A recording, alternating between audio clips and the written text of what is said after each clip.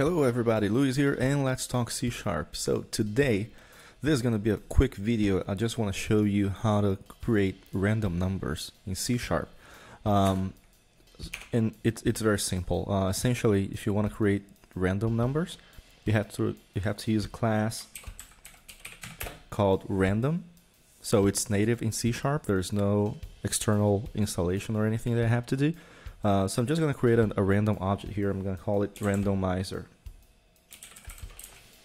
And I'm going to instantiate it. Oops. There we go. So what I have here is what I'm doing. So if you don't know what I'm doing, that's not a problem. Later on this course, we are going to get into what classes are and how you can create new objects of a specific class. So if you don't know anything about classes, don't worry. If you do know something about classes, you know what I'm doing here. So essentially, what's happening is that I am creating this random class and I'm creating a new instance of it. So this variable now holds a random object, not a random object in the literal sense of the sentence, but an object that is capable of creating random stuff, typically random numbers. Okay, so how do I do that? Well, so let me create an integer variable here. I'm gonna call this number. Okay, and I'm gonna call my randomizer, and then there are many methods that I can call from it. Okay, essentially, if I want to create a random integer, and you know, thanks to IntelliSense, it quickly kicks in here, so I can take a look at all the methods that I have in this class, all the methods that I can call from this object. And if you don't know what they do, you can just, you know, browse through the methods, and then Visual Studio will give you this description of what the method does, and it also includes the method signature, which is great. So in this case, I want to create a random integer, so I'm looking for the next method. And if you hover your mouse over the next method, or if you just, you know, leave your cursor there, you're going to see that it returns a non-negative random integer. So essentially it's going to give you a random int. So let's do that. And I'm going to do my console write line number. If I run this,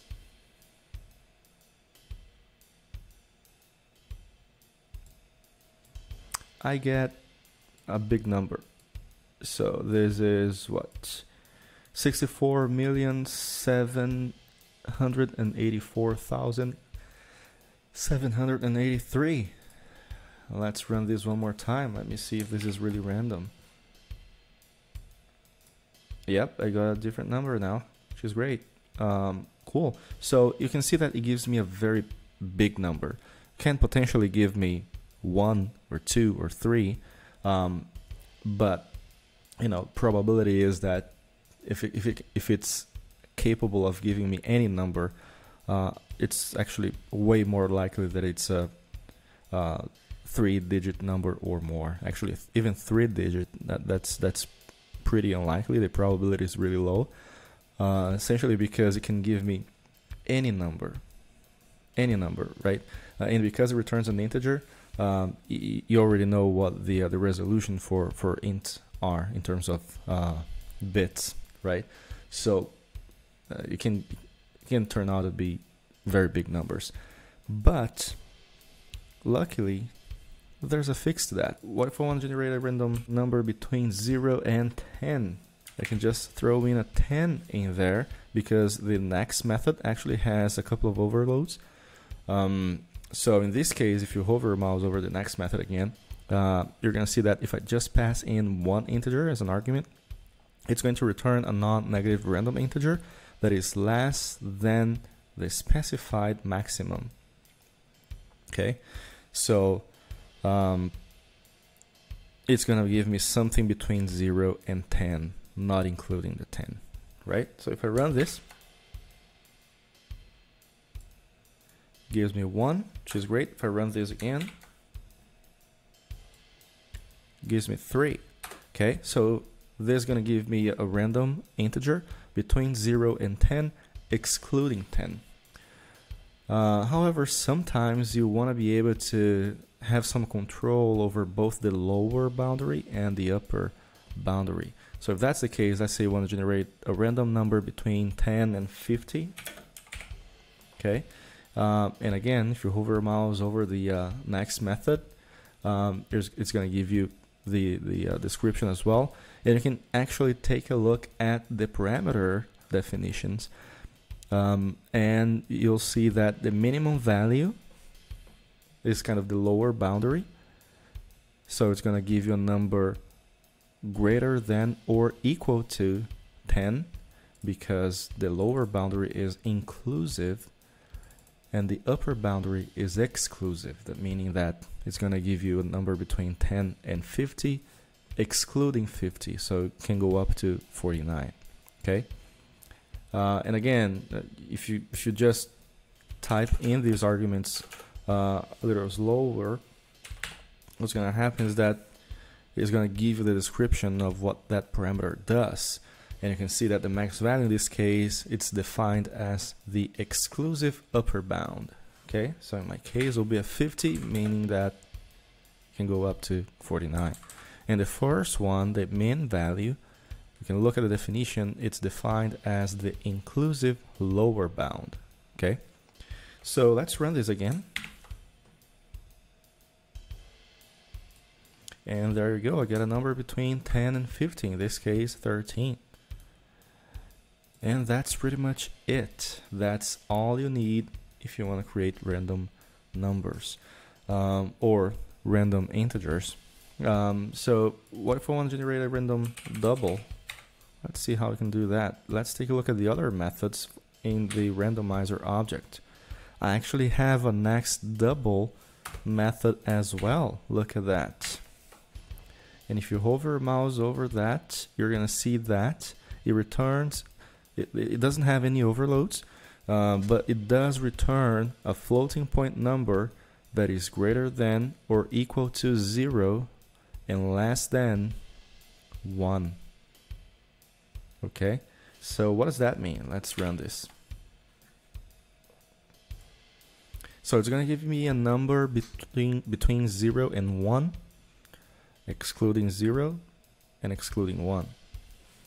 I don't know if it actually excludes the 0 from that equation totally, or if it's just really unlikely that you will get a 0. But in any case, just for the sake of generating random numbers, this is how this works. You can expect a number between 0 and 1, which is going to be a floating point number, right? And once you have this floating point number, well, you can do pretty much anything you want with it. So let's say you want to generate a number between 10 and 50 again, okay? But it has to be a floating point number. So how would you go about doing that? Well, you have to think a little bit, okay? Let me declare a new variable here. I'm going to call this result, okay?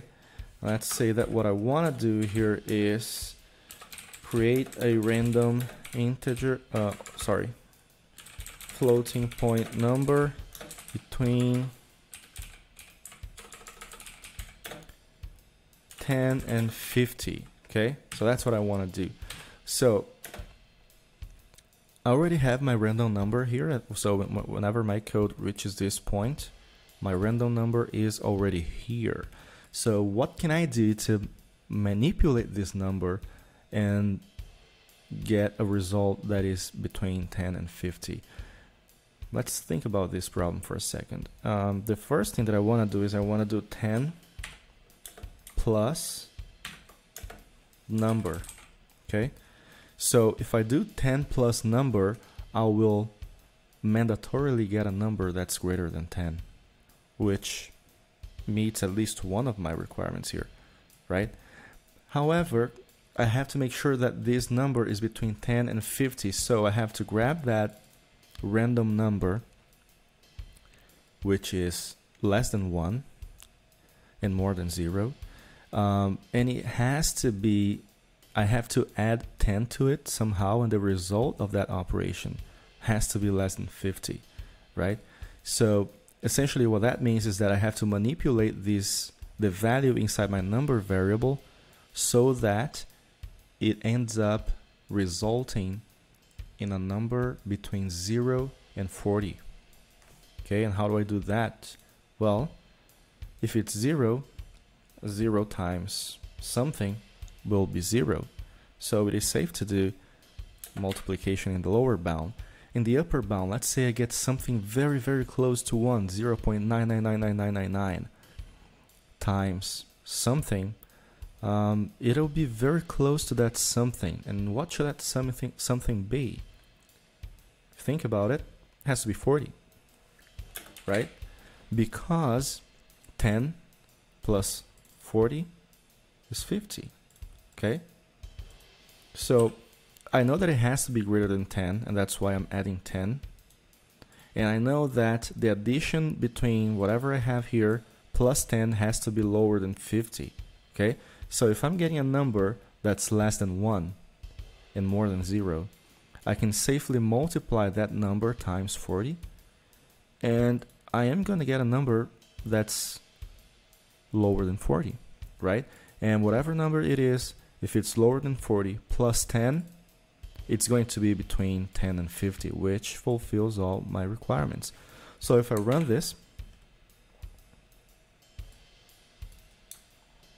oh, I still got the same number because I forgot to change this. I'm gonna change that and let's run again. Look at what I got. I got 28.7666, etc. Which, yeah, fills my requirements just great. If I run this again, 25. And doesn't matter how many times I run it, it'll always be between 10 and 50. Okay, this one's actually pretty close, 50, 45.3. So, great. So this is how you would go about solving this kind of problem. I hope this video makes sense. And that's it. That's what I said. It was gonna be quick and painful. That's good. So I'll see you guys next time. Cheers.